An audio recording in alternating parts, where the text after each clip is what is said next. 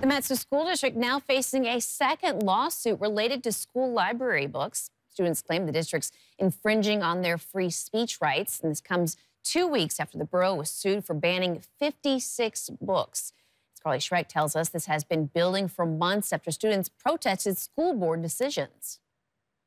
The Matsu School District is on the heels of yet another legal battle. To be silent when this is something that's going on would be an incredible disservice to other students. After two prominent student government leaders have formally filed a complaint in district court, Student Advisory Board Representative Ben Calendo and President Quinn Shackle say their right to free speech was violated after they and other students were questioned during a school board-driven investigation for testifying against a policy change that limited student representation at the September 6th board meeting. It was very intimidating. It was very clear that the questions the district had him asking were targeted and trying to prove a point. The complaint also alleges their First and 14th Amendment rights were violated after district administration set certain restrictions on two student-led walkouts. Schools can set some time, place, and manner restrictions, but they've gone so far beyond that to just prohibit any kind of free speech that has to do with politics or might be deemed a negative perspective of the school district or the school board.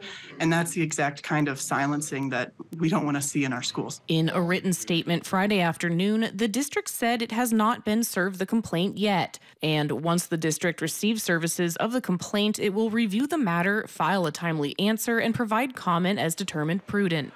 And with their high school careers coming to a close in just a matter of months, Schools are what bring up our democracy. If I'm working in our country later on in my life, if I'm working in government, I want the people who are coming into our government to be educated, democratic citizens who know their rights.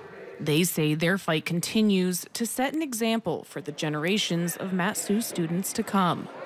Carly Schreck, Alaska's News Source. And once the district has been formally served the complaint, they will have 21 days to respond.